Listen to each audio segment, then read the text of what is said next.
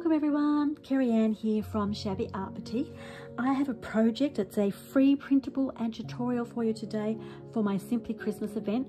Now this is, if you haven't heard about this yet, this is a Christmas event that I run every year that runs through from the 1st of November right through to Christmas Eve, and it is filled with fun projects and tutorials and free printables and recipes and all the things we love to put the homemade and home baked back into Christmas, and it's all completely free. So today I have just the sweetest little project for you. I'm loving this. It's a little North Pole bakery box. It's a bit hard to show you there so I can't get far enough away. It's a 3-dimensional box, 3 inches wide, so it's wide enough to fit lots of things in there. Has the cutest little doors, and when you open them, there's a box inside. And in mine, I've got the Twinings tea, which fits in there perfectly, and home-baked cookies. Now, that's 6 inches wide by 5 inches high, so it's plenty big enough to fill with all sorts of nice things. But I thought baked products is especially lovely because it is a bakery. So I've got a free printable to make this. I'm going to show you right now how I've made mine, and I can't wait to see what you do with your North Pole bakery box. Okay, let's make our bakery box. In the printable that you receive, there are 3 pages. So the first page is your main piece of artwork, which forms the front of the box, so you definitely need that. There are also 2 coordinating papers that I've made that will match with the box really nicely, but you don't have to use those. You can use any papers you like. Okay, so it's completely up to you. You could change the colorway, you can do anything, but they are an option if you'd like to use these 2. So I've printed mine on matte photo paper. Wasn't very thick, probably about 220 GSM, and I've backed it with one of the papers from the printable. So I've used the pink and white paper, and I've adhered it to the back. Now look, some people can put card through their printers, and you can just do a double-sided print, but I know a lot of people cannot put that thicker card through their printers. So that is the easiest way to do it. Print your main design and then adhere just with plain white glue another piece of paper on the back. It can be the pink one like I've used, or you can use one of your choice. When you're adhering them to the back, make sure if you're using white glue that you spread it out really thinly and smoothly. You can use a piece of card or a scraper or something to smooth it out so you don't get any bubbles in there. Okay, so not too much glue. So that's what you need. You need your printed front cover for your box, and you'll need coordinating papers to cover your white box. Essentially, how it's constructed is just a basic white box that we're going to adhere the doors to. It's pretty simple to make. You will need to cut yourself either a piece of white card. Now this is 12 inch by 11 inch, so just slightly smaller than a normal scrapbooking piece of paper. So you can use a piece of scrapbooking paper. You could use chipboard. I've actually just used, it's 220 GSM, very lightweight card from my local office supplies. It comes in a big sheet, and I've just cut off this 11 inch by 12 inch. You might have something else you can use at home. You're going to cover it with paper anyway, so you could just use a piece of scrapbooking paper. If you do, they're 12 inch by 12 inch, you just need to take 1 inch strip off of one side. So that's what we're starting with. So we've got an 11 inch by 12 inch piece of card, and then we cut 2 extra pieces of card that are 3 inch by 5 inch. And they're going to form some supports inside to give it some extra strength. I'll just put all that out of the way just for a moment because we don't need that right now. So this is my 12 inch by 11 inch, so that's 12 inch across and 11 inch down. I'm now just going to score the lines. This is really simple because it's just 3 inches from every edge. So super, super easy. Just going to put it on here, doesn't matter where I really put it, so I've already put the lines on there. So it's 3 inches in from each side. Give that a couple of goes. Whoops, just line that up.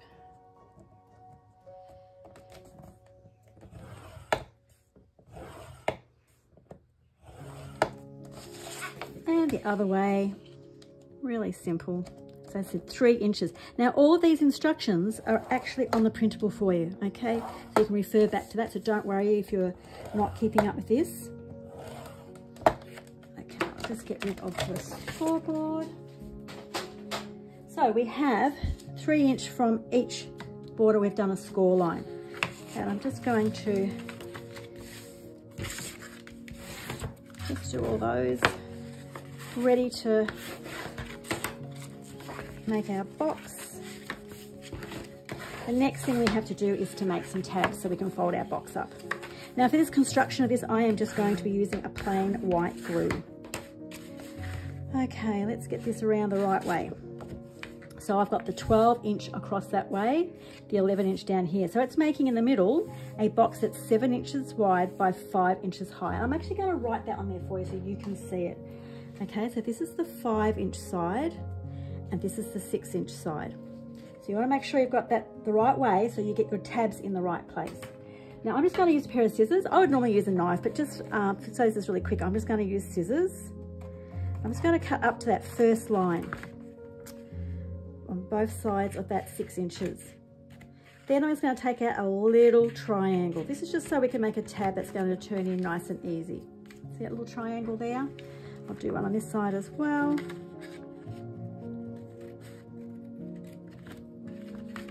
I'll turn it around and do the exact same thing on this side. So just cutting along that score line straight to the first line. Super, super easy.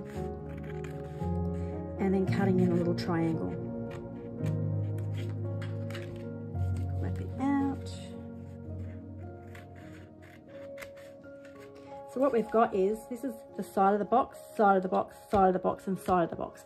These little bits here, these extra bits, they are the tabs. So they're going to fold in like this, which is going to form your box. So I'm just going to use a little bit of white glue. We'll just glue those down. Of course, it doesn't want to come out.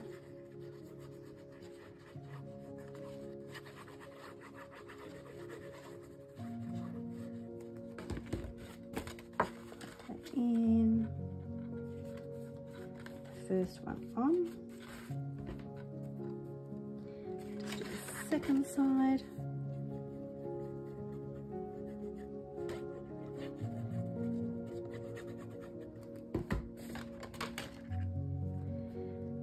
Line those up and I'm going to lay it down.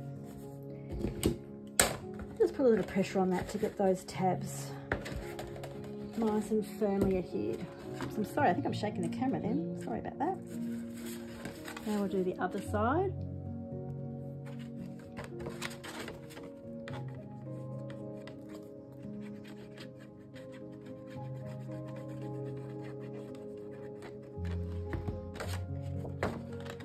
So this is just basic box construction. Because we're using it so lightweight card, I mean, you could use a heavier card if you wanted to. That'd be great, but not everyone has access to that, but you can pretty much get this light card anywhere. So we're just going to reinforce it to make it a stronger box. There we go. And just make sure that's nice, and I'll try not to shake the camera this time. There we go. So there's our basic box construction.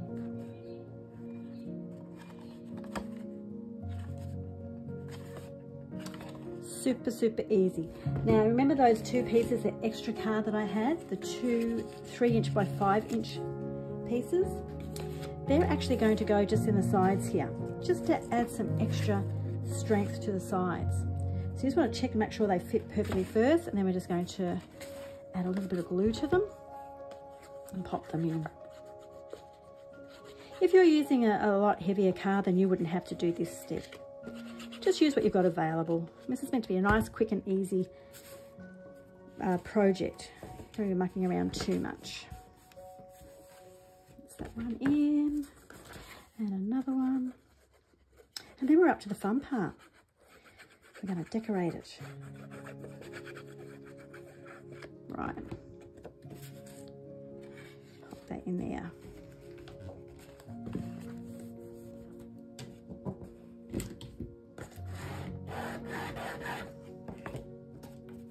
Just think that bit there needs a little bit more glue in it.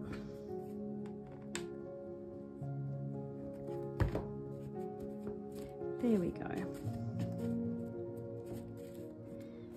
Now I'm going to leave this for a second just to dry, so I know those sides are all nice and strong.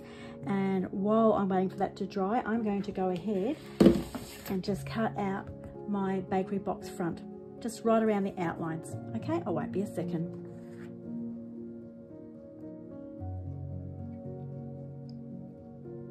So I've gone ahead and cut out my front cover, leaving those little tabs on the side because we're going to need those to glue the doors to the box. So I'll put that aside just for a moment.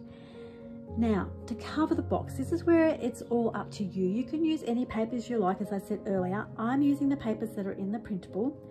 I've used the stripe paper to make the lining for the box and the back of the box. So we're going to need two 6" by 5" rectangles to do that. So they're done. For the outside of the box, you're going to need strips of 3" paper. We can't adhere that until we put the doors on. I've actually cut mine. I've just printed on matte photo paper, and I've cut just my A4 strip into strips so that I can wrap that around when the time comes. So I'm going to put those aside. We'll be using those later. For the inside of the box, we actually need to cut it into little panels to fit. So obviously one of these little pieces over here are going to be the lining. Now, just to show you that it doesn't matter too much if you just use printing a pattern, I've actually printed these ones just on normal copy paper. There's not a huge difference. Not sure if you can even catch that on the camera or not. They're just not as opaque, but that's fine. For inside the box, for the lining, that is going to be perfectly okay. And I have cut two 3" strips by 6" and two 3" strips by 5". That's to do the insides of the box. So we can go ahead and actually glue those bits in now, and then that part's done, and then we'll work on decorating the box. So for the inside of the box, I'm actually going to put the glue on the inside rather than stick it to the paper. See if that works. I'm just not sure, I've not done this before, but bear with me. Let's get my spreader. I think that might be the easiest way to do the back part. Bit of a trial and error here. So I'm just using white glue.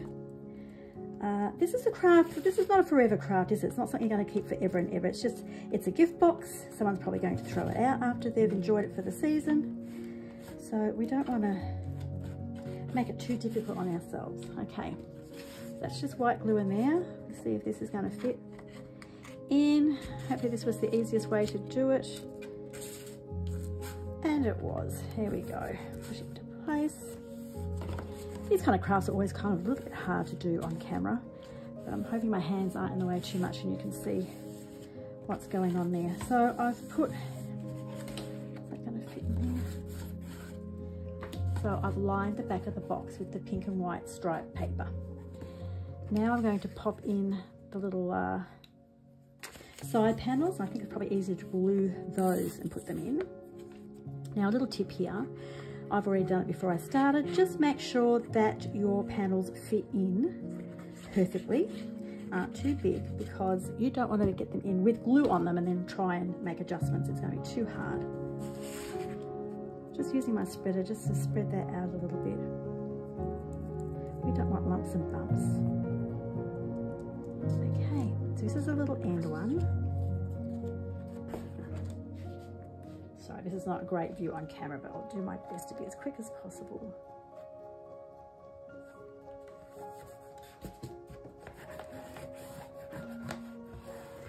I've just popped one of the side ones in, and I'm going to go ahead and keep working on that, but I'm going to speed up the camera so it's not too boring for you. So hang tight.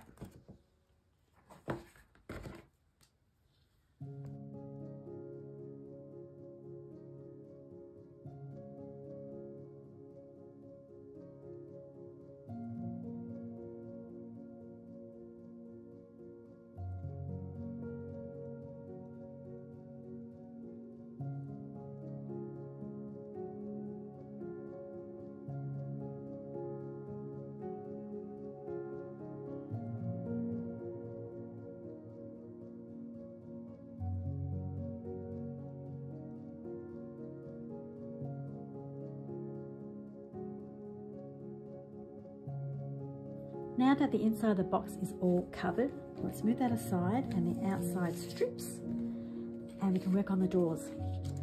So on this actual cutout, there's tabs on the side and there's a line right down the middle. It's just very faintly drawn now. We're going to cut that in half to make our 2 doors, and I'm just using a metal ruler and a sharp knife. I'll just make sure I've got that right on the line. Using a craft knife.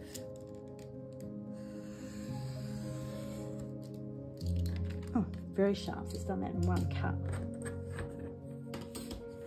So that's our 2 halves that are going to make our doors on our box. Okay, so we've done that. Now we need to just score the lines. Let's get my scoreboard.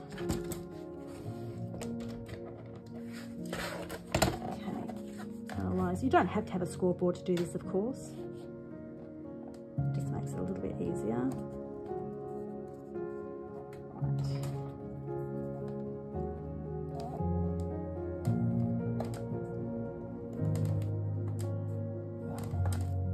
So that's the tab on one of our doors. Do it on the other one.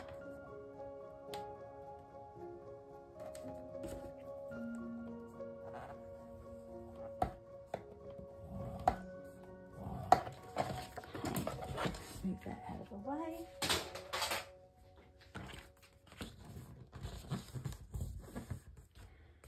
Just saying that's lifting a little bit. Let me put a little bit of glue just in there. That's come apart. We want that to be nice and firmly glued on. There we go. So of course, by lining that sheet of that design with the other paper, when you open your doors up like so, they're going to have that pink colouring on them. Okay, just make sure it folds both ways.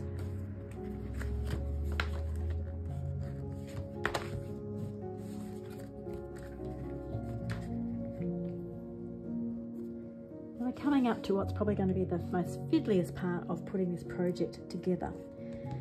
So we need to put our doors on. So that 6-inch side, the longest side, is the base of your box, okay?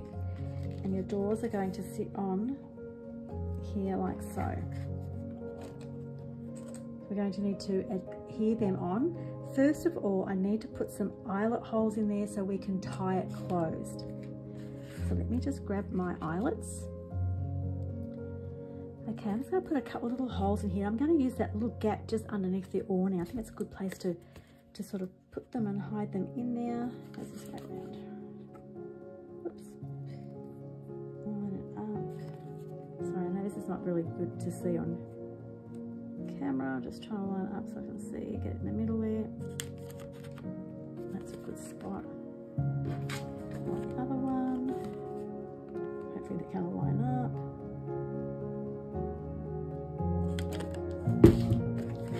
Close as I'm going to get it up, pretty close. Put my eyelets in. You might do this manually, I'm just using it with my punch.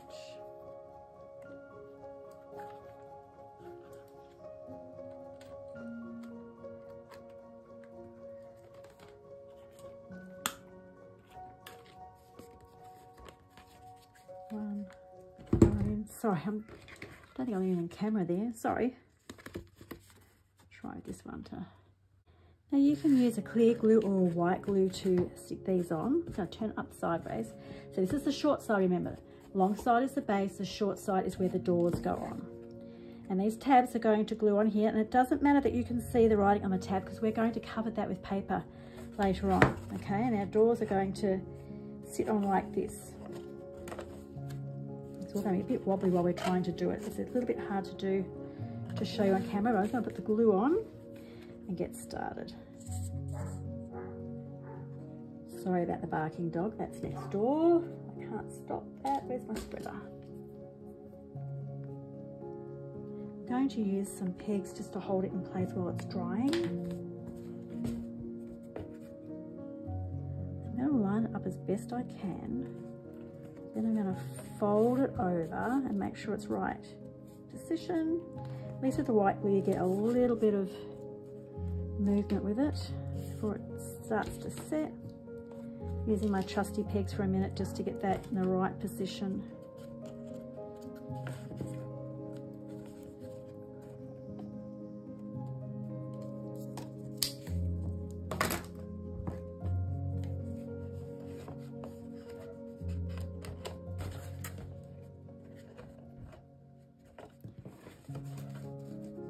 That's pretty right. The other one's going to go on here. They're going to meet in the middle. Yes, they are. Right, that's what we've got to keep checking.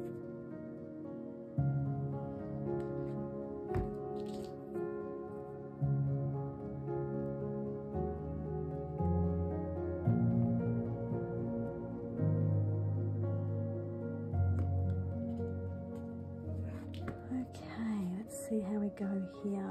Let's try to get this lined up. It's not looking too good.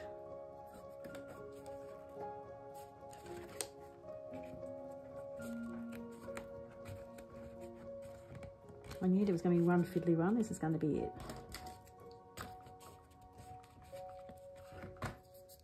It's just Murphy's Law, isn't it? It has to be like that. Okay, so we've got that one in place. Make sure that's really stuck. I'm going to leave this for a few minutes just to dry fully anyway. It's pointless trying to work with it if it's all moving around, but I think I've got them in the right position. Oops, I've just buckled that bit up.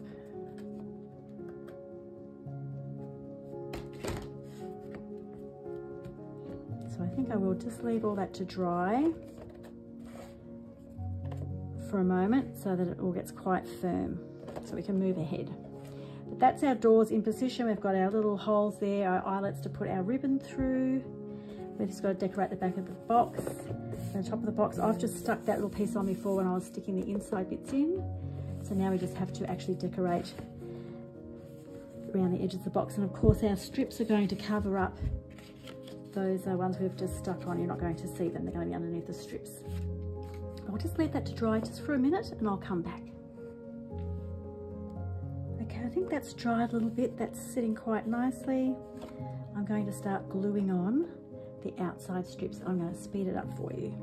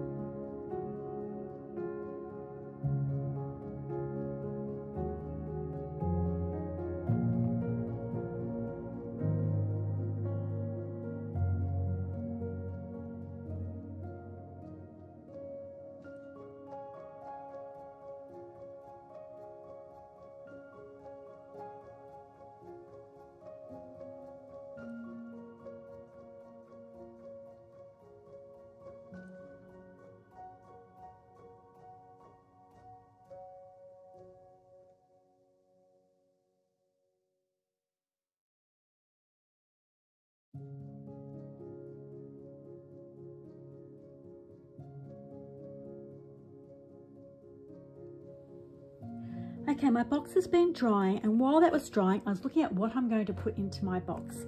And I'm going to put tea and cookies in my box. So I want to make sure that that base is really sturdy. So this is an optional one, this part. I've cut myself another base that's 6 inches by 3 inches, the same size as what our base is. And I'm going to glue that on to the base there just to make sure it's really, really sturdy and rigid and can't move. And I'm actually going to, I'm putting little feet on mine. I'm going to glue my little feet onto there as well. It's very hard to show because I can't turn it upside down because of the top of the box. Now, of course, I could cover this in pink paper as well, but I'm just actually going to glue it on, get that drying. I'm just using a stronger glue just so I know that's actually going to be in position and really, really sturdy. As I said, this is an optional step. You don't have to do this. I'll do this as best I can on camera. Everything's just a little bit harder when you're trying to do it and not get your head in the shot. I think I say that every time I make a video, but it's just different to when you're crafting on your own. Sometimes I move things and it's actually not even in front of the camera. I don't even realise till afterwards when I'm looking back on it. Okay, I've been able to move that sort of centrally into the middle there. I can feel already that's made it really, really sturdy. Put that down so I can actually push down hard on that. Okay, I'm going to glue my little feet on. I wonder if that will sit on there. Oh, there we go. That's a little bit easier, isn't it? I'm just going to put some glue on these little feet. Too much.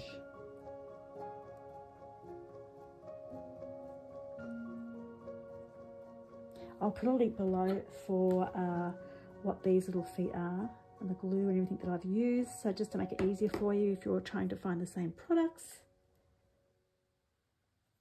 There we go. This is a much stronger glue. It's good for things like this. But you want to be really rigid and sturdy.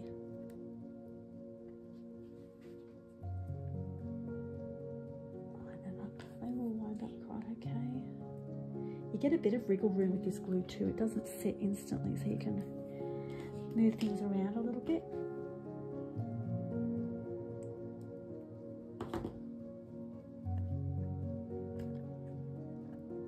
Okay, got the last one in position. So I'm going to leave that to dry. I mean, ideally with things like this, I usually try to leave them overnight to dry so I know that they're well and truly dry, but when I'm making a video for you, I sort of need to keep moving along with it. But while that is drying, actually I've got a little bit of excess there. Let me just work that bit off.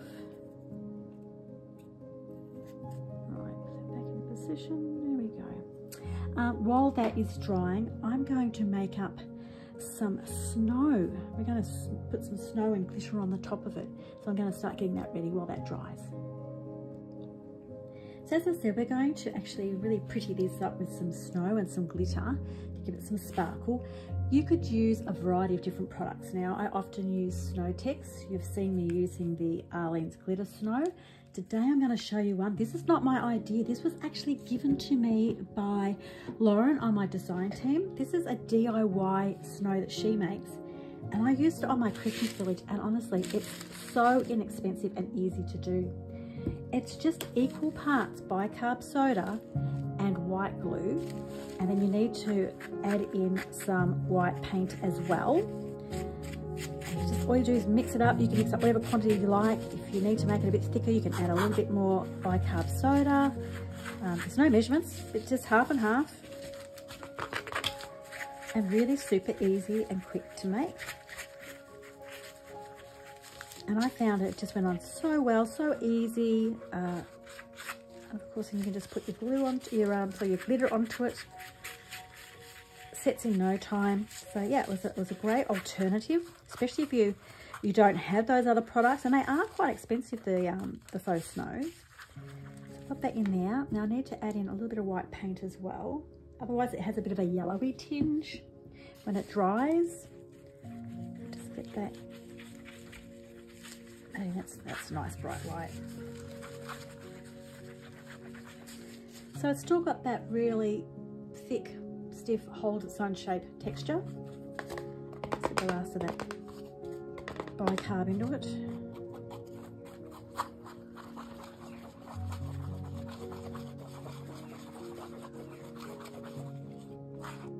There we go. Now I have put a little piece of paper down with a crease in it, because when I use the glitter, you can use any glitter you like. I'm actually using the Diamond Dust from Craft Decor.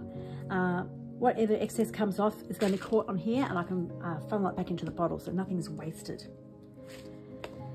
So this is just a bit, you know, hit and miss, whatever works for you. I'm going to just start at the top and work my way down.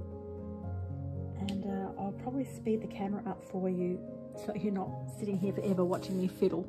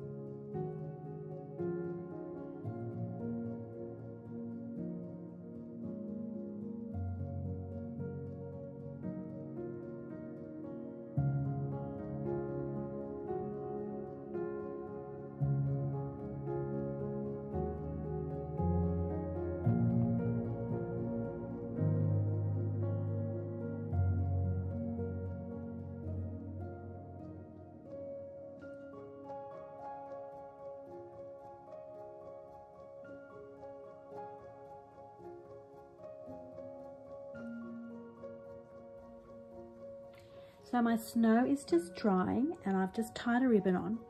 Who knew choosing a ribbon colour would be so difficult, but I've ummed and ahed between pinks and burgundies, and I think I'm okay now with this cherry red because it gives a bit of a pop of colour, but it's all still drying. I've done some little bits on the side, on the top, bits across the front. Each side I've left the back plain. I've been very careful not to go too close to the edge of the doors, just because they're not going to wear well. And I'm pretty happy with it. Pretty happy with how it's gone. I know it's going to dry brilliantly. What would I change? I'm going to make more because I absolutely love this. I think this is just the sweetest little token box. I think I would definitely do the reinforced base. That is really stiff card and that's not going to move at all, and that's going to take some weight in there. So if you've got really heavy cookies, that's going to be fine. I do love the feet on it, but you could do it without the feet, but I think they just, you know, take it to that next level, don't they? I would probably, on the next one, I would mount the door pictures, the main picture, onto heavier cards, perhaps, you know, a 600 GSM, like I've done on the base.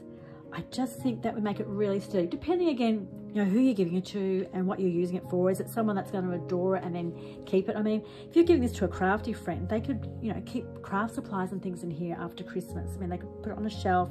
It'd be really pretty and useful. To tie off the ribbon, I literally just did it so simply. I just did a knot on the inside and just, yeah, easily tie it. I was going to use some silk ribbon, but I ended up going with this one. I just like the pop of colour it gave it. I've got to get that right now, but I just think it makes the whole front pop. But you could do pink, you could do white, you could do a glittery one, you could do gold, you could do lots of different things. But that's our little box. So it's a little bit fiddly, but it's, you know, it's not hard, it's just a little bit time consuming. And let me tell you, if you make any mistakes with your paper, this really easy faux snow will cover anything. I mean, it's still a bit wet, mine, but it is drying. I've made mine, I don't really know, not sure if you can see it there. It makes it quite three-dimensional. You can build it up. I didn't want to make it too heavy on the front because obviously it's going to weigh it down, but I've built it up a little bit on the sides and on the base there, just as snow would fall. And of course I've given it heaps and heaps of this diamond dust, so it really sparkles. So that's a free printable. That's for Simply Christmas. It's there on my website. You don't need to be a newsletter subscriber or anything. It's just there on the actual blog post. It will be in A4 size and letter, so you can just go to whichever one's appropriate for you to download. And it's always for any of my free printables. They are for personal use only. But I hope you make some of these and you give these to your friends and family for Christmas. Anyway, I'll be back next week with another project. But for now, Merry Christmas.